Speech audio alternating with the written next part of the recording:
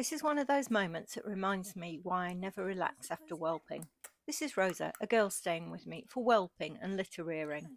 She'd been calm and settled after feeding her pups, then within minutes she started trembling. Her eyes began flickering, that classic neurological movement we call nystagmus.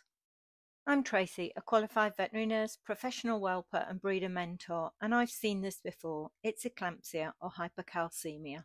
I gave Rosa a loading dose of ColCal D, the liquid calcium I always keep in my whelping kit.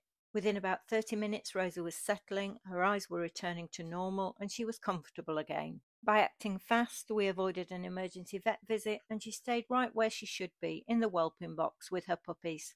A lot of breeders try to help by giving foods like cheese, goat's milk or ice cream. The problem is those foods don't contain vitamin D, so the calcium in them isn't absorbed quickly.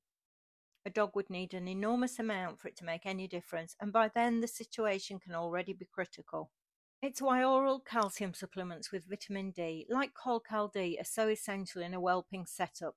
They're designed for rapid absorption when every minute counts. And here's a statistic that always stays with me. Around 25% of all emergency vet visits in breeding dogs are due to eclampsia.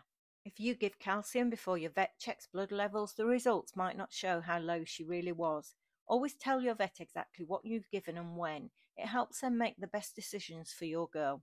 Eclampsia can strike at any time, but I've noted it most often days 2 to 3 after whelping, and then again around weeks 2 to 3 when milk demand peaks.